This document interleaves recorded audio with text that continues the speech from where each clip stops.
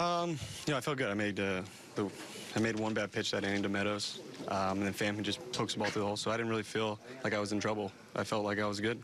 Closed a lot of games out, been in situations like that, and it's all about mindset. I felt really good, and I knew I'd get out of it if I just continued to make good pitches. What do you think of the 43-minute power delay, I guess? I wish I could say that was my first time experiencing that delay here, but it's happened before. I guess you're just used to other places have rain delays. I guess you're used to power delays. Yeah, I don't know what happened there, but it was nice to see the guys come back and put some runs on the board. That's tough to do right there, so that was impressive. How big is it winning this series? It's obviously it's good. You want to win the series anytime, but there's a lot of baseball left. We got these guys coming to our place pretty soon, so they're a good team. It's gonna be a lot of fun playing them throughout the course of the season. The way Snell was throwing, how impressive was your guy today?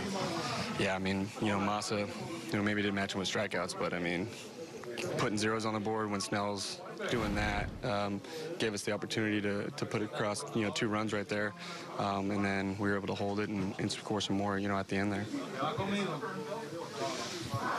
What did you guys do for 43? Just did top ball, I guess. Just was trying to figure out what was going on, I think. Yeah, just nothing interesting.